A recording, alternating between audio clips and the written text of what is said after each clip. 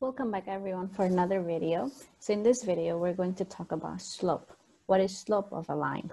So take a look at these four images I have here. The one on the left, the very first image, you can see the graph as you read from left to right, it has a positive slope because it's going up. So we say that this line, it has a positive slope.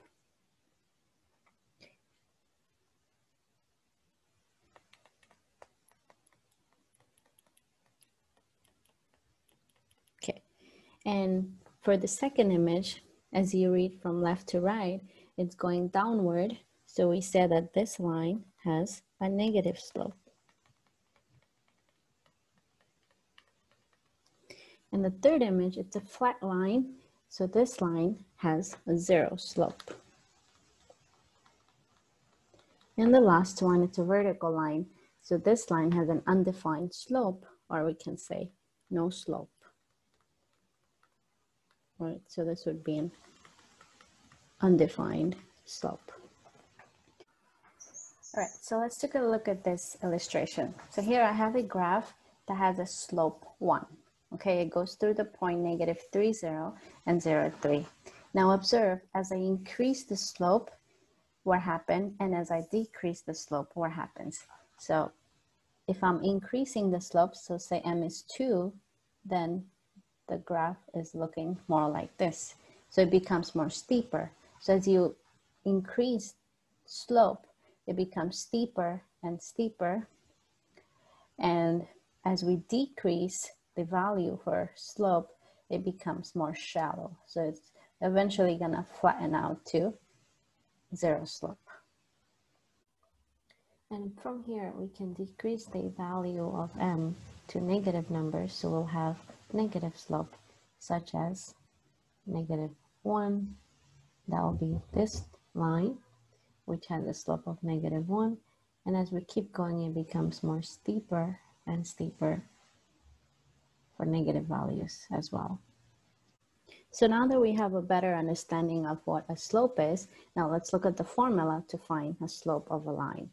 So the slope is denoted by using the letter M of a line that passes through any points, P or Q, that's what I have here, has the coordinates x1, y1, and Q has the coordinate x2, y2, is given by this formula. M is equal to y2 minus y1 over x2 minus x1.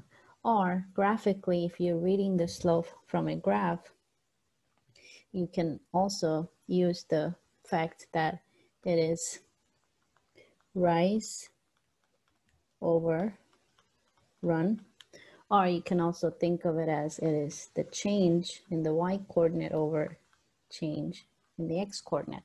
So these are different ways you can remember the formula to find a slope. So now let's look at an example. So take a look at this problem. So we want to find the slope of the line that passes through the points P and Q. So let's label these points P as x1, y1, and Q as x2, y2. Now we know the formula to find slope is given by y2 minus y1 over x2 minus x1. Now I'm going to substitute y2 and y1. y2 is 5, and y1 is 1 over x2, which is 8, and x1 is 2.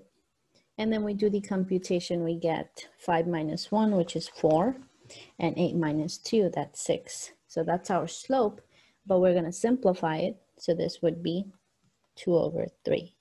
So there you have it, you have your slope. So this is a positive slope, which means if you were to graph the line that connects P and Q, it will look something like that. So you'll have your points P and Q connecting through them using a positive slope, okay? Now let's look at another example where we're going to find the slope by using the idea of rise over run. So take a look at this problem. So let's find M, where M is the slope. So we're going to use M is given by rise over run, Well, rise is the change in the y coordinates and run is the change in the x coordinates. So what are those? So if I look at this graph, so let's label. So we're going to draw a triangle. So you select 2 points that are on the graph. So I'm going to pick this point and those points. So they're on the graph. So I need to go from one point to the next point. So I'm going to rise. So 1, 2. So my rise happens to be going up. So that's 2 units, positive. And now for run, I'm going to go from 1, 2, 3. So what I have done, I have created a triangle to go from one point to the other. So my run happens to be on the right side. So that's also positive 3. So M for this graph happens to be 2/3, positive slope. All right, so this is it for this video. I hope you guys enjoyed.